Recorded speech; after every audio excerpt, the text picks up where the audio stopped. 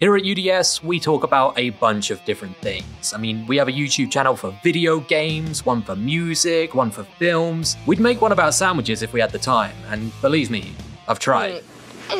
So good. And that's why when we find something that crosses multiple mediums, genres, or interests, we love to check it out. And that's why, after seeing Iron Maiden live in London the other week, I was reminded of the game Ed Hunter. This weird footnote in my childhood game collection that honestly probably isn't even worth bringing up in 2023, but this is my YouTube channel, and damn it, if I want to waste my time, I can waste it however I want. Let's all go somewhere in time, the mid-90s to be exact, to start our story. So this period found Iron Maiden in a pretty weird place, struggling to keep their former relevance, with long-standing vocalist Bruce Dickinson being replaced by the frankly less good Blaze Bayley, and their style of classic horn-raising metal falling out of favour to the burgeoning new metal scene. And I wonder how that went.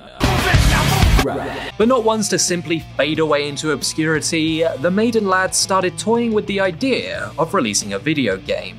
And evidence of this can be found all the way back in 1996, when, on the cover of their greatest hits album Best of the Beast, there appeared a little sticker. This read, "Available soon, Melt, Eddie's own state-of-the-art 3D game." And for anyone wondering, this is literally the best picture I could find of a copy of the CD featuring the sticker. So I'm not exactly sure how many copies were printed with this cover, but it definitely proves that something was in the works. The only thing is, apparently it was bad, like really bad. Even singer Blaze called it crap, his exact words by the way. So with not much more than a teaser announcement, the Iron Maiden game was cancelled with no knowledge of its genre, format, or basically anything.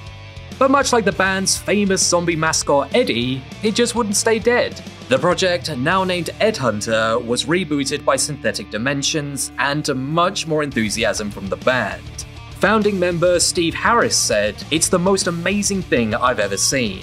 I don't get shocked very often, but Ed Hunter was so good.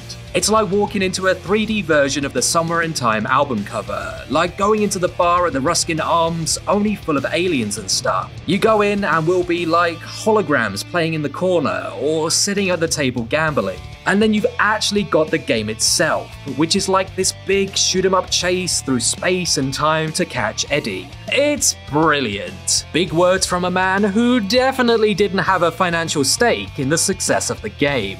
But the thing is, of all the metal bands to work on a video game, Iron Maiden made the most sense. Aside from maybe Kiss, but anyone who calls them a metal band is clearly only judging that on the looks. I mean, come on. But seriously, all of Maiden's music makes you feel like you're going into battle. And there's already an iconic character in Eddie that you can base everything around.